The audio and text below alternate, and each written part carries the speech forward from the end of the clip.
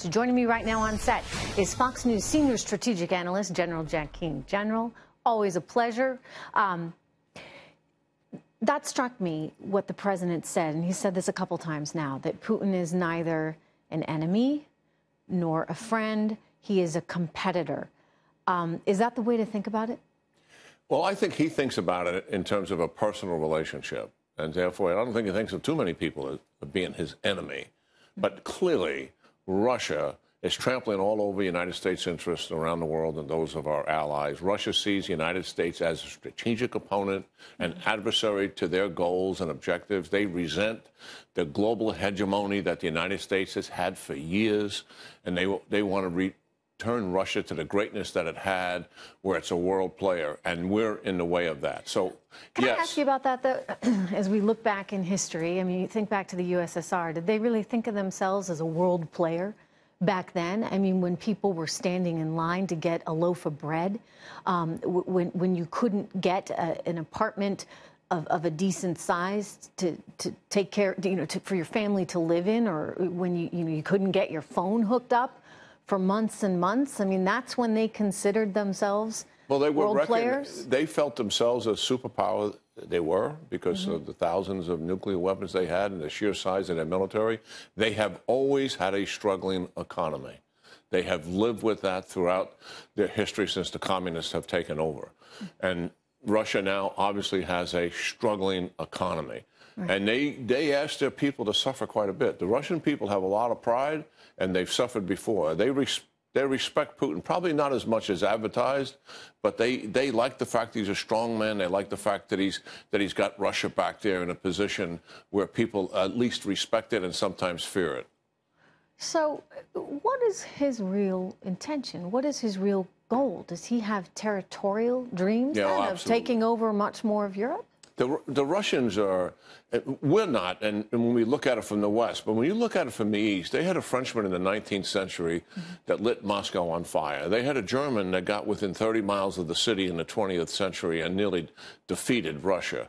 They look at the West. That's why they've always wanted those Eastern European countries that Stalin had. He wants Eastern Europe. He wants to control and influence Eastern Europe as a strategic buffer. They still look at Western Europe, not the way we do. They still look at Germany as a potential threat once again, as they've had to deal with them twice before. And that reality is born out of the fact that they could see nationalism coming back, white supremacism coming back, and a return to the pollution of Nazism. So, yes. Are any of these fears well-founded? Do they have reason to actually fear Europe, or is this just politically expedient for Vladimir? I don't think there's reason for them to fear Western Europe, but that's sort of irrelevant because they do, and they have historical concerns about it. And that's why they want influence and control over Eastern Europe. They resent the NATO alliance. They resent that all of those buffer countries, Trish, are now in NATO.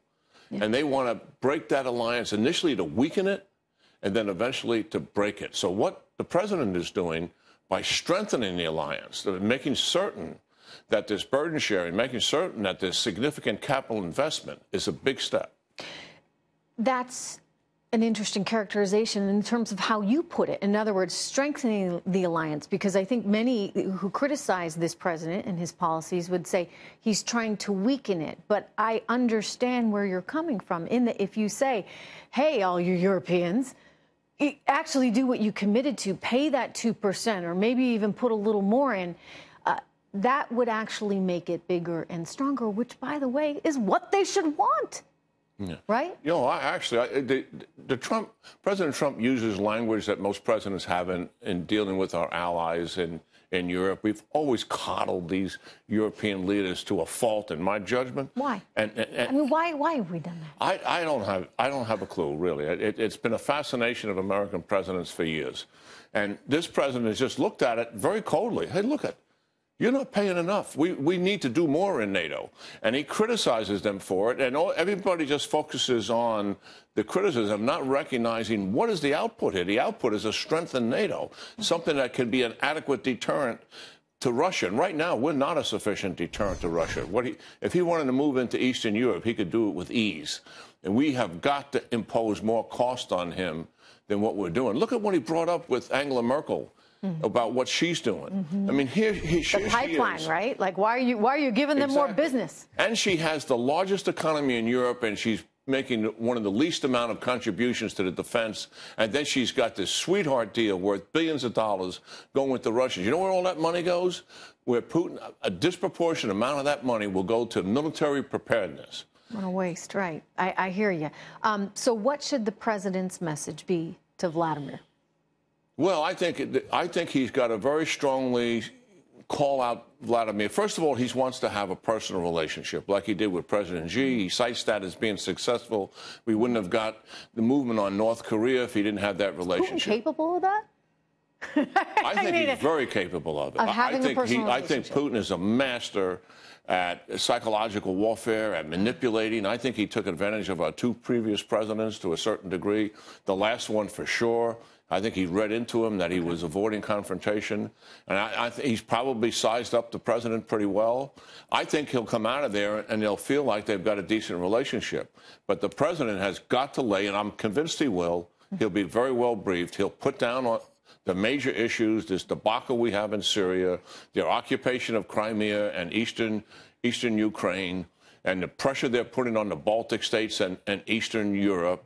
If you want a stable world, why are you doing all of these things? And there are things that we can work together on. We can work together on countering radical Islam. Putin has a threat from radical Islam in the southern part of Russia. That's why one of the reasons he's interested in the Middle East. The other is he wants influence and some control over all that oil there. Not that he needs it, but because it sustains the world economy. So, and we can also talk about nuclear weapons reduction.